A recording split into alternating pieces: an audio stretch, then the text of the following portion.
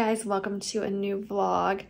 There are a lot of exciting things going on around here right now, and I've kind of dropped the ball with vlogs, but I promise it's for a good reason and you're gonna hear all about it. And also I'm gonna try and catch you up on other things that I've been working on behind the scenes. I have an unexpected little surprise to share with you that I've been keeping a secret for the last little while because we wanted to know for sure what was gonna happen. But we have a new little baby. I just brought her here to show you. This is Prim, or Primrose. We wanted another flower baby. But long story short, Chris's sister's cat had kittens, one of which was her, and Chris's parents were initially gonna take her. But then we decided to see how it would go with our babies, and obviously it went pretty well. Lily does not love Finn because Finn, well, there's a 6 or 7 year age difference, 6 year. So he always wants to play with her. She doesn't like that. And always, like it's a male dominance thing. He always tries to bite her neck. So he's obsessed with her, with Prim. And it actually took the pressure off of Lily because Finn just loves her and always wants to play with her. She wants to play back. It's not like a one-sided thing. And they snuggle together, and Lily is not upset anymore because no one's bothering her, and Prim doesn't bother Lily, so it's working out really well. And she's also a snuggler. My other two don't snuggle, so it's nice that I have that finally. So you're gonna see a lot of cat going on. I was worried that it would feel like a lot extra to have another cat, but like I said, because of the dynamics with her and Finn, it's actually not much different, maybe even better, aside from the fact that she's still a kitten and likes to play a lot. But anyways, you'll see a lot more kitten videos in the next little while. And yeah. Just getting ready to go for a walk, but I was up until probably midnight last night working on my office, and I wanted to show you the progress that I made because I think it's looking really good. I ended up deciding to leave the desk under the window. The thing that was troubling me before is that the desk just wasn't quite wide enough, so I put the drawer unit on the end, put a book, and then put some other books and the IKEA folder holder, or magazine holder, so that it looks like it continues. And then I put my new chair right there. I hung that sconce. I'm finding the wiring is bugging me a little bit. I don't know if I should just cut it off. I saw that my friend Callie did that, but we'll decide on that later. But I like that the desk is still useful. It doesn't look too crammed in. It kind of works. And this spot is really just if I was working on something with a sewing machine, just to have a little extra space so I can move the chair over easily. I am gonna get a new chair eventually. It's still a mess in here, but I finished the curtains that I hung beside the washroom because I just didn't like the blue door, and I also just felt like it was a dark hole, so I feel like the curtains look a little bit better now. I still have to fix the vent hole there. And then I ordered a piece of art to put on here, and I'm gonna make a frame for it. And I stole some stuff out of this bookcase, so I've gotta build that back up. But I am really loving it. I think it's looking great. I wish there was a spot that I could put a TV and I could watch it from my desk or watch it from the chair, or I guess if there were guests staying here, they could watch it from the bed. Which originally was why I was hoping to put the desk along here, but when I did it, it honestly felt so crammed in. So I think that this works a little bit better and saves me money because I'm not buying a new desktop. So theoretically I could still put like a TV above here, but then the only way I'd be watching it is if I was sitting at this chair, which I don't think makes sense.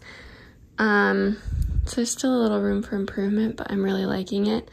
Oftentimes I don't have this shutter up, but it's been pretty warm recently, so it helps keep the light out of here. And I finally put a light bulb in my little light there on my desk, so that's why it's turned on. But I'm really liking it so far. This is leftover material from the curtains. If you remember, I bought the McGee & Co. shower curtain, which is actually just like a linen material. which is what I made that curtain out of. And there was a little bit of extra fabric.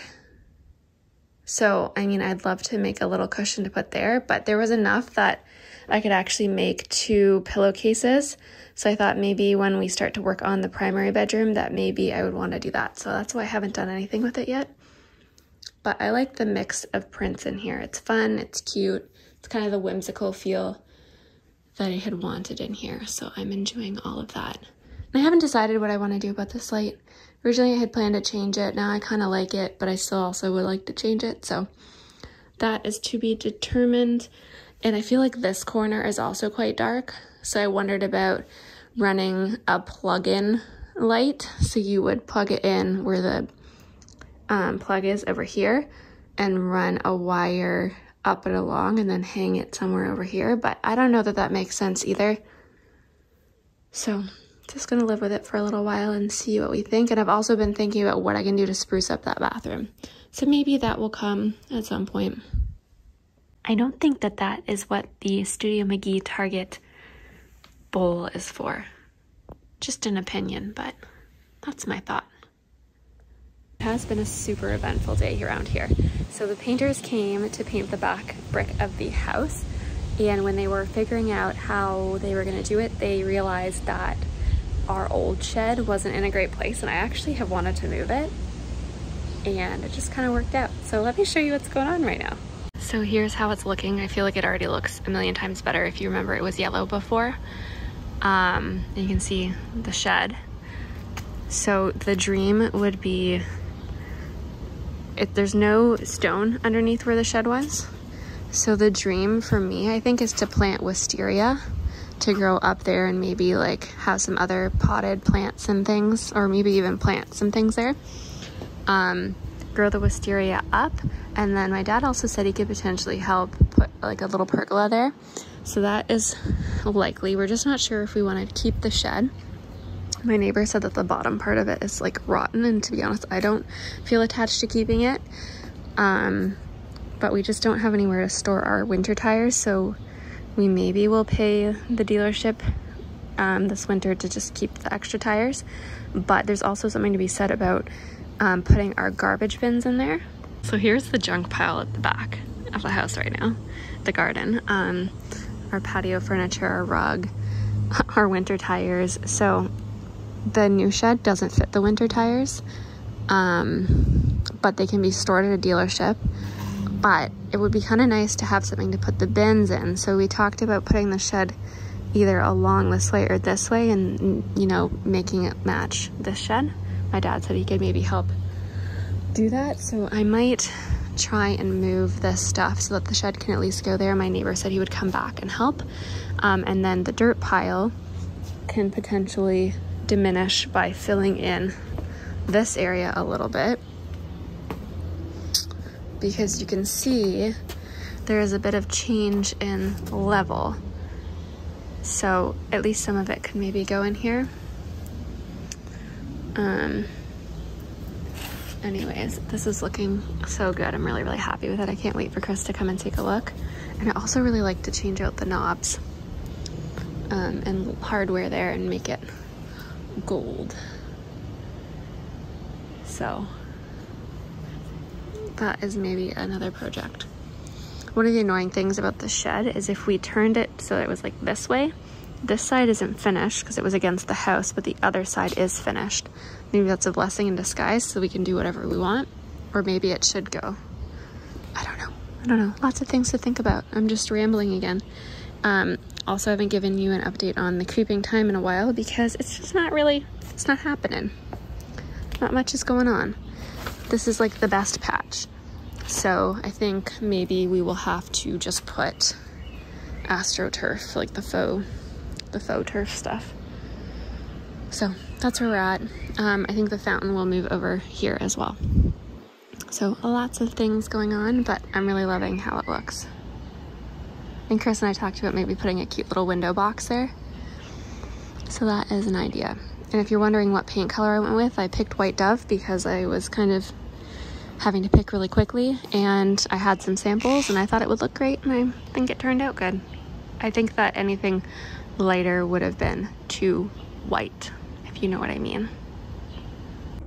Today is a really big day, guys. I am about to send my notice of resignation to my company to start my own business and do that full time, which is very, very exciting. I'm super nervous right now. And also it's super, super dark in here because it is a heat wave and I'm trying to keep the sunshine out of here. But yeah, I'm gonna send it. Hopefully it goes well. And you guys probably won't see this for a little while, but I wanted to document the entire journey. It is Friday and I just had these lovely flowers sent to me by Kalia. They sent it as a nice little Friday surprise treat, which I thought was sweet of them. So I'm just gonna put those in some water and then I'm making a cup of tea. I tried to clean the kitchen quickly, but you can see there's still a pile of things. This weekend I'm hoping we're gonna work on the backyard. I haven't showed you too much, but as you can see, there is quite the situation outside the door. So hoping to work on that, do some more tidying around the house. Yeah, this is a nice little start to the weekend.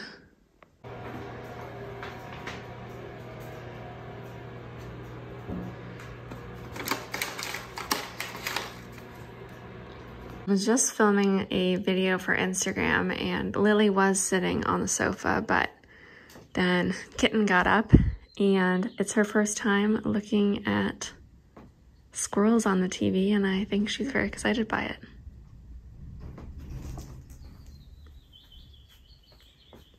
This is my favorite one just because I think it's cute. It's the nut bar. I forgot to show you guys what I got today when I was out running errands. I posted it to Instagram and I was just about to start working on a project with these and I wanted to show you as well. So I picked up some new glasses, which I will show you properly on me in a minute, but getting used to them because well, you can see how different the prescription is in them just from holding it like that. So getting used to those. But I really liked this vase. It reminds me of the one that just came out in the fall collection from McGee & Co. But theirs is not striped. So the idea is that I'm going to paint this. We've done that before in other DIYs that I've done. So that is the plan. I also got these cute little bells. I feel like these were everywhere for Christmas last year and I just couldn't get my hands on any. So it was $16.99 for the 4. Maybe I will do something different with them rather than leaving them all connected, but that is to be determined. I also saw these and I was trying to dry out some hydrangeas and it's just not going well. And then I noticed these at Home Sense and I quickly searched, can you dye them? I already had this for the other hydrangeas and you can, so that's another project. And then I really needed some new shorts and I stopped in at Nordstrom Rack and found these and then saw that there was somewhat matching sports bra. So I was very, very happy with that situation. So I'm probably gonna start working on this project tonight. I just love the size of it and I wanna be able to use it. So I'm thinking I'm gonna start painting that now. I'm just about to start the jug makeover project, but when I mentioned it on Instagram, a lot of people weren't familiar with it. And thinking back, the last time I filmed it and put it on YouTube was in my old kitchen. So it's been a while. So I will show you how I do it and then you can also see how it turns out. Here's my sweet little craft setup for today. So I always keep these party cups because I think they're super useful for projects just like this. And I am going to mix a half a cup of paint. I have pale oak, which is left over from the bathroom, with baking soda. So it's gonna be a half a cup and an 1/8 of a cup. I think what was recommended and what I did before was 1 cup and a 1/4 cup, but that's just way too much paint for me. So this line right here is perfectly a half a cup, so I can pour the paint in there and then measure out the baking soda and mix it all up. I finished 1 coat and then I also found something else I wanted to paint, but both are gonna need another coat because they have some dark stripes showing through. This one was striped originally and this one was black. And I remember buying it at Value Village or Salvation Army and I already had one that was almost identical but white, which I did the same thing to. and it looks so cute. So decided, since I already had everything out, that I would do a coat on that as well.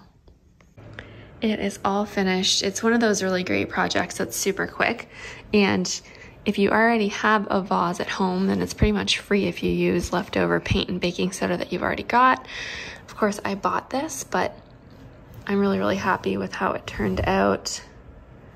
And I didn't do anything to the inside, but I still don't think it would be a good idea to put water in it. I think if you wanted to use this as an actual vase, it would be better to put a vase with the water inside of the bigger one, if that makes any sense.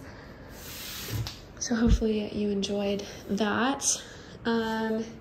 Here's the other one that I was talking about that I already had. It's identical to the one I painted today. That one needed another touch up, so it is still drying, but love those. So keep an eye out. Keep an eye out at Salvation Army and things like that, because apparently they're very easy to come by. I don't know if they were used by like a florist or something, but yeah, I love them both. You probably caught my exciting news partway through the vlog. So I am leaving my full-time job that I've had for the last 5+ years and pursuing my own business, which I've been doing almost the last year, but on the side. So I have been working till like 11 p.m. pretty much the last 6 months or more even. So I'm looking forward to hopefully not having to do that as much. I know people always say that, you know, you leave your 9 to 5 so that you can control your own hours, but then you end up working like 24/7, which is probably true. But I'm still looking forward to it and figuring this out with you, and I will be able to vlog a lot more and hopefully just have a little more balance. I mean, I want to vlog, but I feel like the last 6 months I've been barely keeping my head above water. So I'm looking forward to not having that feeling anymore and seeing how things go. And in case anyone is worried that this is like so risky, I have made sure that it is not. I essentially made sure that I had 6 months worth of what my usual salary would have been saved up and all those sorts of things. So it's not risky at all, don't worry. And we'll see kind of where it takes me. I'm hoping to focus more on my blog, more YouTube stuff, maybe do more mood boards. Maybe I'll do some freelance design. I mean, that's not really my intent right now, but nothing is impossible. And hopefully just be able to do more projects. I'm really looking forward to that. So I can't wait to have you along on this journey with me. But thank you for your love and support that has made this at all possible. And I probably will be slacking on the vlogs until then, just because I'm barely keeping it going right now. But in September, there will be more vlogs, more videos, and all that to look forward to. So thank you for sticking around, and I hope you enjoy the rest of your summer before, well, I consider fall starting in September, but I know many people don't consider it until October. But anyways, enjoy the rest of August.